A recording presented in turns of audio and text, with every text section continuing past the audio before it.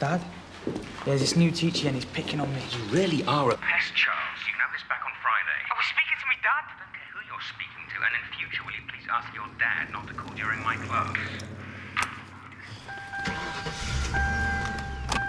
If we hadn't been gazumped, we'd be enrolling our daughter in Kingsbridge College this morning. Ah, well, you'd be pleased to hear that we've just poached their head of English for my new deputy, Andrew Treneman. Yes, we know. It's the only reason Nicholas persuaded me to give you a trial.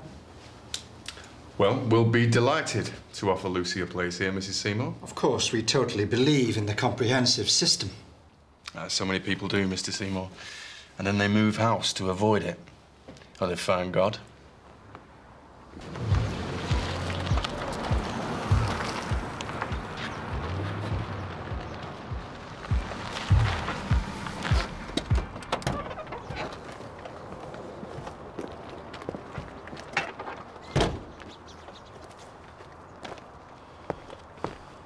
I think that Scout's scared of Boo Bradley at first because he's so different to her and Jem.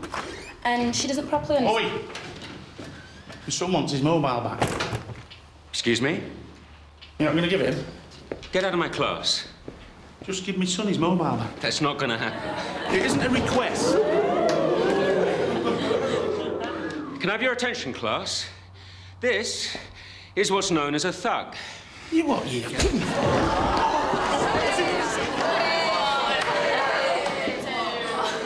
Now you know why his son is a bully and a thief. He's not a... Go on, Dad!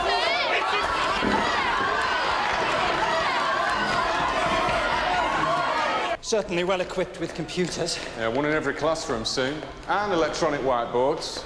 Private sector's lagging behind us there. See, government's kept some of its promises. Maybe this place isn't so bad. And Kingsbridge don't have them. I think you'll find they're missing their head of English, too. Why don't I get Mr. Treneman to come out and chat to you?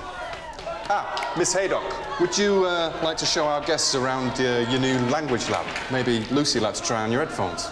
Of course, Headmaster. Perhaps you'd like a go. It's a lot of fun. What's going on in there? Forget it, Nick. We're going to have to try somewhere else. Look, there's really no need. Mr. Brennan.